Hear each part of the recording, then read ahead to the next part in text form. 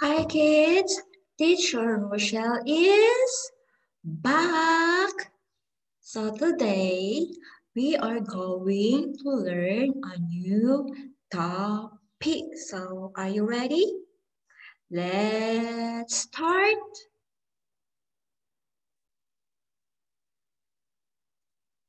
Our subject is science. Science. Our topic is about how to save water. How to save water. So kids, do you know how to save water? Okay, so we should know how to save water. So let's know how to save water. Let's start. So first, close water if not in use. Again, close water if not in use.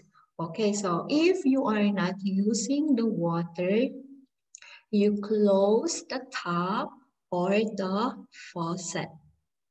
Next, how to save water is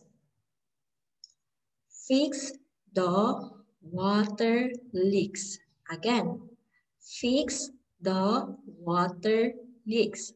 Okay, so if something is dripping from your tap or from your faucet, you ask someone to fix it. You ask your father to fix it so you will not waste water. Next, how to save water is drink what you can consume. Again, drink what you can consume. So drink enough water. Okay. So if something is on your water bottle or something is left from your water bottle, you reserve it and drink it to another time or another day. So do not throw it. Okay, next. Recycle water. Again, recycle water. Okay, what does it mean? If you wash your clothes and you finish it, you use the water to water the plants. And if you take a bath, the water you use in taking a bath, you use it to water the plants. Okay, next. Do not play with water. Again, do not play with water.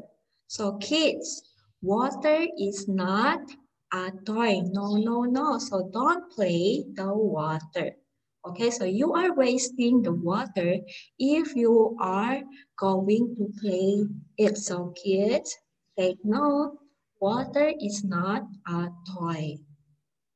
Okay, so these are some examples how to save water. So another examples on how to save water.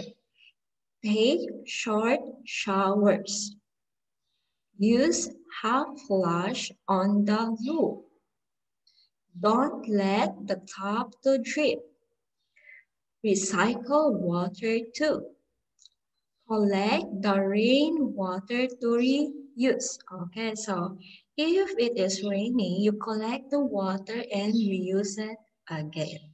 Okay, so kids, I hope you learned something with our topic for today. So we should learn how to save water. Okay, so see you again next time. Bye.